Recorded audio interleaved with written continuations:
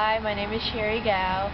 I'm from Los Altos, and the most recent performance I went to at the Shoreline Amphitheater was Identity Music Festival, and that's basically like an electronic music festival, and then a bunch of different like artists play and stuff.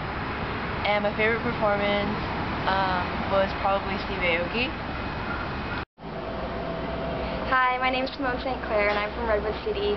The most recent concert I saw at Shoreline Amphitheater was Jason Aldean, and my favorite part of the concert was dancing with my friends, and Jason Aldean was awesome live.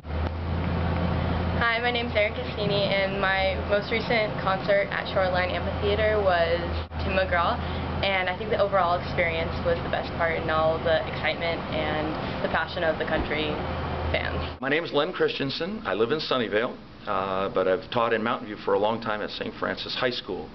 And last night saw a performance of Sense and Sensibility at Mountain View Theater Works down at the Center for Performing Arts on Castro.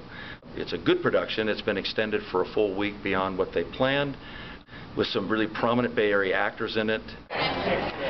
My name's Tess Miller, and I'm from Menlo Park, California, and my favorite show at Shoreline Amphitheater was Rascal Flatts this past Saturday, and I liked it because the lawn seats were really cheap, so they're affordable for students, and everyone goes, so it's fun to be with all your friends, and I love country music.